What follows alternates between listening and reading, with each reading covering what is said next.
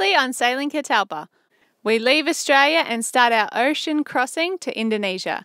Have no wind until some storms appear on the radar. So we're right in the middle of a storm, big thunderstorm. We don't have too many places to turn. The wind's actually on the beam a little bit. And I've got an oil field and an oil rig over here. So I want to stay well clear of all that. But yeah, the wind's changed and pushed us down a little bit towards these, and yeah, a little bit scary. It was about 8:30. We've gone through about, I don't know how many storms today, babe? I don't know, it's scary. So the 25 knots of wind, we're in the middle of a storm, we've got oil fields next to us. We've gone a little bit north on our path due to the wind change, but...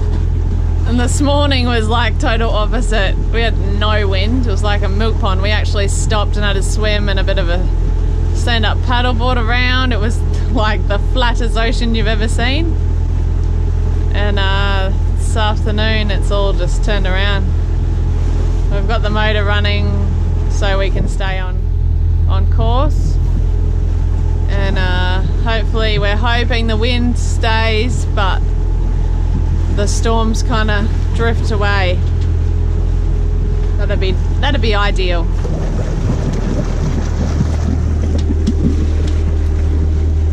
That's Wednesday morning. We had a bit of a rough night last night, and it's turned back into a glassy, no wind morning. We had a few storms to contend with last night. That was alright, we had some wind. No, we got no wind. So we're motoring again. It's about 6 o'clock in the morning, and we're well and truly over halfway on our passage.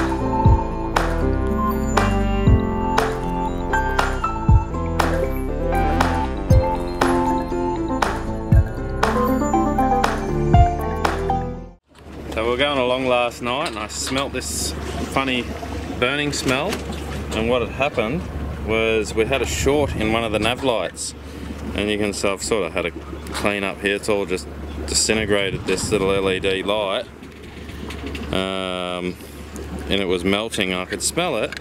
So we ended up losing one light halfway through the passage, and then towards the end of the passage the other light went. So this morning's job was just to bodge up, because I don't know where we're going to get a new nav light in Kupang. Hopefully there's somewhere, but otherwise I've just run some new wires. I've used some heat shrink and goo and some special little heat shrink joiners, so I've had to rerun all that. They were just all crimped wires and pretty dodgy. And then I didn't have a spare light, but I actually had a spare white light, which is a 360 light, degree light. So I've blacked out 2 bits of it. I've painted with Bella's nail polish on the front of it. You actually look at the front, it's actually on, so it's meant to be a 360 white light, so I've just put black over that, black over the other side, and green on the front. So a little bit of nail polish and we should have a green and red light to get us out of trouble. So You're so clever. at least we've got lights.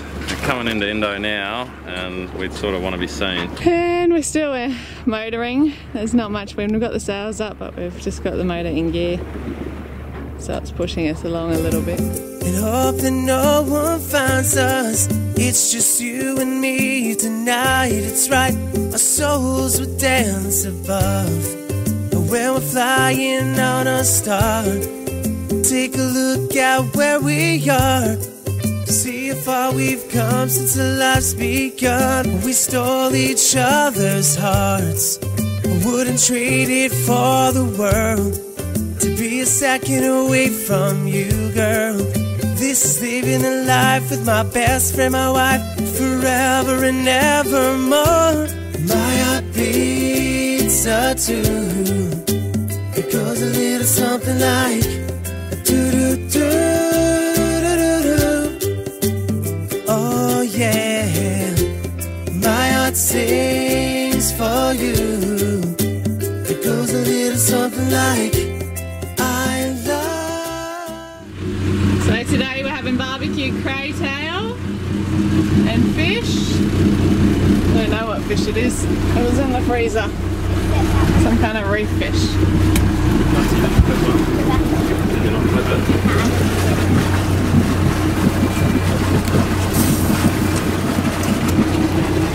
Look at that. Oh yeah. Look at where we are. In the middle of the ocean. Beautiful.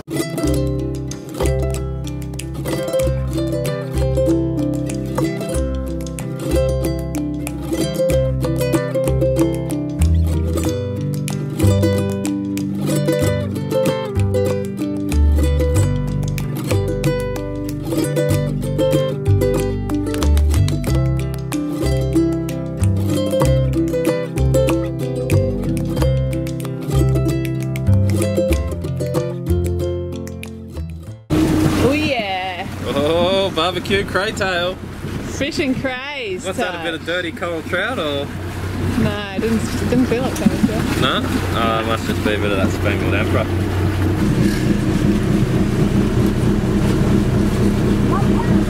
So our lunch today, craytails, reef fish. So it's night 4 and we've had a beautiful day, not much wind again. Had a swim today that was really nice, and we've just been having a bit of a cruisy day. But Lee and I didn't sleep, which was stupid, so we're pretty tired and it's just about to start the night. And it looks like there's some fronts coming in, so we could be in for another night like last night, which might be fun. But you live and you learn. When you're doing a passage, you need to sleep. And Lee also just found something leaking at the back of the boat, which we're hoping is not the generator.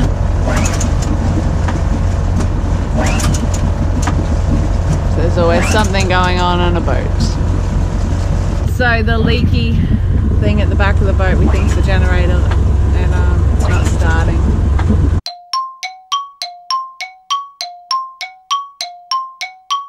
Have a look at this face of relief. So it's night 4. Somebody works $10 $1 a day. And we just had 2 fishing boats go past. They weren't close enough for me to film. But they're the first boats we've seen. Oh, we saw another one. Seen a few. I've seen a heap. Oh, we've seen heaps, sorry everybody. Seen heaps of them. I've only seen one. But where they are is it's really shallow, so it goes from like 200 meters to... There's pinnacles all through there, so it'd be really good fishing. It's like 12 meters, 20 meters, and then it drops down to about 300. So just like mountains under the water, and then another couple of kilometers over here, and we're in like a kilometer of water. So yeah, we were hoping that we were going to be on top of the where it drops to 30, well, where it comes up to 13 meters in time to have a little bit of a swim and a snorkel and have a look at it, because that would have been cool. But it was a little late for that.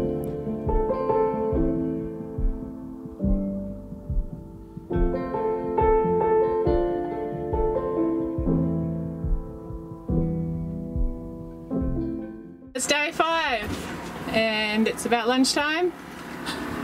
We've finally got some wind that we've been sailing all day, so going about 5 knots straight behind us. It's absolutely beautiful.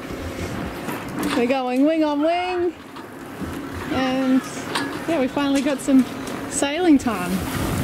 Lee's just cooking up our last bit of Australian beef. And we should arrive in Kupang early in the morning, so we think about 2 or 3 a.m. Not ideal, but we'll work it out.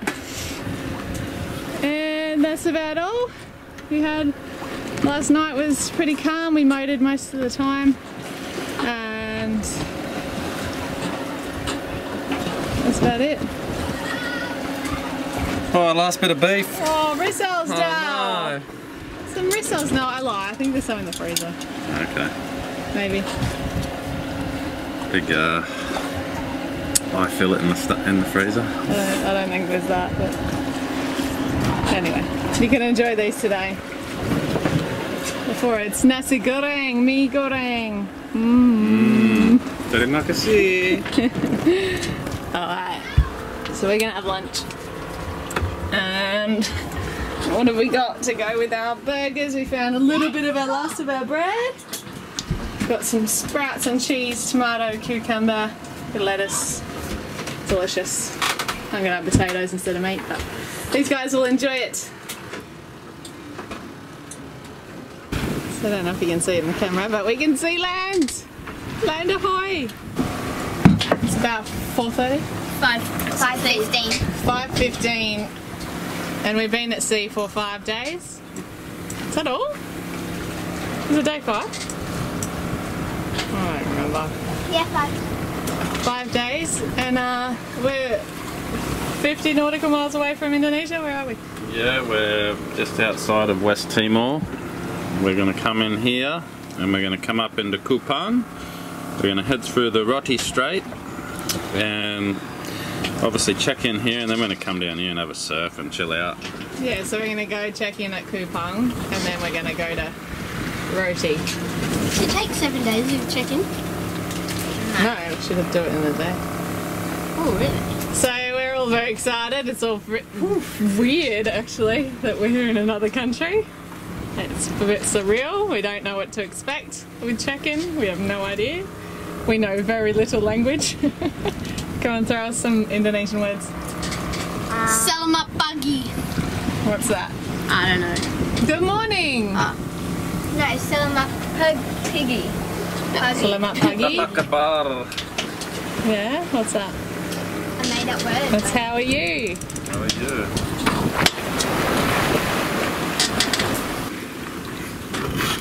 So the sun's setting on our final night on passage to Indonesia. We can now see Indonesia, and we're like 25 nautical miles from coming into near the land, and then we're about 20 nautical miles to Kupang anchorage, which means we'll get in, we think, around 2 a.m.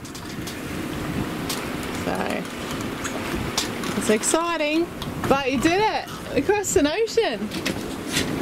Made it. Just about made it. Just about there. It's really weird because it just feels like we're coming into port, but Yeah. we're going into another country, which An is, interesting experience ahead. yeah, Checking in, customs and all the rest of it. just hope it goes Hopefully we got it smoothly. all right. Don't know how wrong it can go, but Apparently you can. Apparently you can go very wrong. So we've just arrived in Kupang in Indonesia. It's like 3 a.m. in the morning, and we've just come in the dark, haven't really seen much, just lots of lights, lots of boat lights. But yeah, we got here safely and we're anchored up, and I'm gonna go to bed. So I'm super tired, so hopefully we can check in and get cleared in tomorrow and everything goes smoothly. Alright, good night. Below our courtesy Indonesian flag, we put up our quarantine flag. So we arrived into Kupang last night about 3 a.m. and anchored in the night. So it was interesting coming in because all we could see was lights. We couldn't actually see anything. So this morning we woke up and it's very cool. It was a surreal experience waking up and being here. Arriving last night, we saw lots and lots of boats that were lit up like Christmas trees, and we could hear the music from ashore. But seeing it all in the day made it more real. the smells of Asia and the sounds of busy streets across the water, and the anticipation of what happens next, as this is our first time entering another country on our boat. The unknown is always a little daunting. So Lee's just getting ready. He's going to go over. We've been sitting here since early hours of the morning and no one's come out to the boat, so he's going to go ashore and go visit quarantine and all those places, hopefully, because it is Friday and they say not to arrive on a Friday. So they say not to do it. It takes half a day to a day. We've got a few hours. So we're on a mission to see if it can be done. Yeah. Everyone says it can't be, so might be a sad face later or be a happy face later. Yeah, he's going to go over shot anyway. So we've got quarantine, customs and immigration, and then we just got to give 24 hours notice for the harbour master, which is fine because we mowed it a fair bit from Australia, so we're going to need to get some diesel. Solar and benzene is our petrol. We don't need petrol, you're going to row in ashore, aren't you? Yeah, I got the oars out today, half paddles, a bit broken, but they'll do the job. Alright. Right, I gotta roll. Gotta get going. Good luck. With half an oar. You are. I don't know how to use these things. I'm going around in a circle. What the? These things are foreign. Come on now. Didn't you row at school? A bit nervous. Good luck. So off Lee went with his backpack full of all our paperwork and documents needed to check in. So fingers crossed we can do all our check-ins today. But it's funny, you look over here and it looks like there's no one around, but you look in the binoculars, there's heaps of people over there. And they will be loving Lee coming in. Lee was greeted with some helpful guys that spoke really good English. They offered the service of being an agent. Lee opted to do it all himself, but took the offer up of using one of their drivers. It costs about 40 Australian dollars. He drove Lee to all the places that he needed to go, and it took about 4 hours.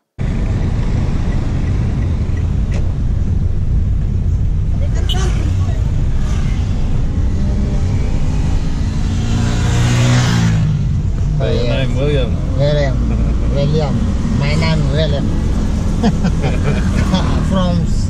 from South. Now I going to immigration. Yeah. And my friend is here. Yeah. Very quick at immigration. Immigration, quarantine and customs. That's it. It was a pretty smooth process, and it helped having all the right paperwork ready to go and a driver who knew exactly where to go and what to do. So join us next time as the kids and I join Lee ashore and check out Kupang for the first time. Customs board our boat and we are free to explore the islands of Indonesia. First stop, Roti Island. It all comes all thanks to you all.